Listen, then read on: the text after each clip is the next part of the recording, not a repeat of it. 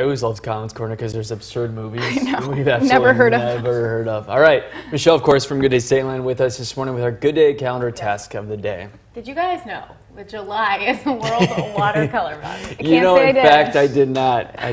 This is why we love Michelle. Yeah. Good Day calendar task brought to you by Paper Recovery Service is to paint with watercolors. Okay. Watercolors specifically. Yeah, okay. I mean, because it's World Watercolor Month. Yeah, that makes sense. I suppose you could paint with something else if that's, you know, what you'd prefer. I am going to tell you about just painting in general. Okay. About watercolors, that works. to be completely honest. Why should we paint if we're not good at it? So there's a ton of reasons. I need to know. I'm really bad at like anything specific. Yeah. I can't paint. I'm like not supposed to cut I'm more of straight the lines. abstract. Yeah, you know, more of a like kind of person. But there's a ton of reasons why you should paint, even if you're not good at it. Helps you communicate in a different way. So this is actually really true for a lot of the population with disabilities as well.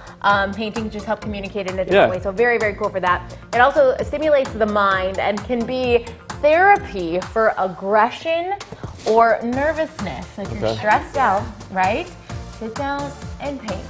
Also, it is like a non-competitive situation for most people, though I feel like I could find it anywhere. Like, find a game. So it should be able to help boost your self-esteem. I don't know about Mine has the most colors. I think that would really bring down my self-esteem. Right. It also can help healing and help with mental health. And there's a couple other things too. You know, we know this too, right? When you challenge yourself to do something different, it'll help stimulate your brain activity. So that one's pretty easy. Also helping with emotional intelligence with art appreciation, self-knowledge, kind of learn maybe you're better, maybe you are good, maybe you just think you're bad.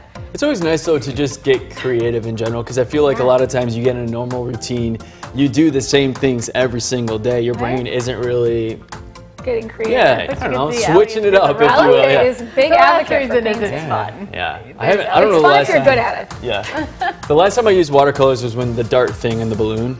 Oh, have you ever seen that? Yeah. Princess Diaries, I've ever seen it. Yeah. All right, we'll be after the break. We'll be back.